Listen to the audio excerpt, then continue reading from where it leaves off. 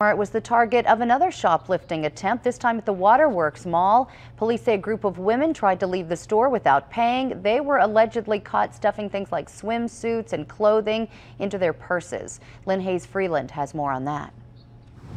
The Walmart in Waterworks Mall is a destination point for shoppers looking for a wide array of products. According to a police criminal complaint, Deirdre and Desiree Chappelle came here on Sunday along with another adult, Donna, and 3 juveniles, but they weren't shopping. Police say they were shoplifting. I think it's awful. Police say the group entered the store and went to a variety of different departments, picking up merchandise and then putting it into a shopping bag, purse, or backpack. According to the police, the items included a stroller, girls' clothing, swim trunks, shirts, and swimsuits. I think it's appalling.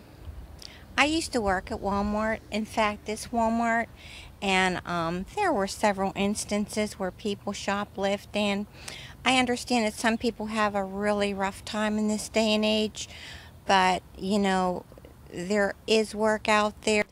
According to police, the entire family then left the building through the entrance into the vestibule area.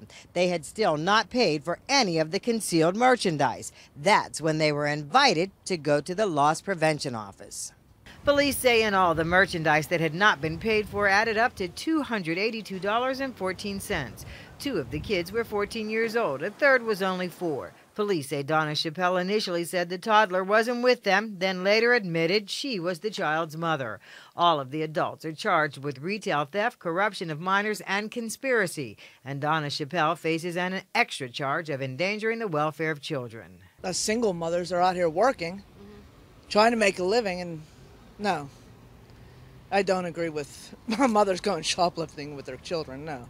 It's just like giving them the wrong message and giving people that are looking and watching the wrong message. The women were released and told to expect to receive summonses in the mail. Hayes-Freeland, KDKA TV News. Now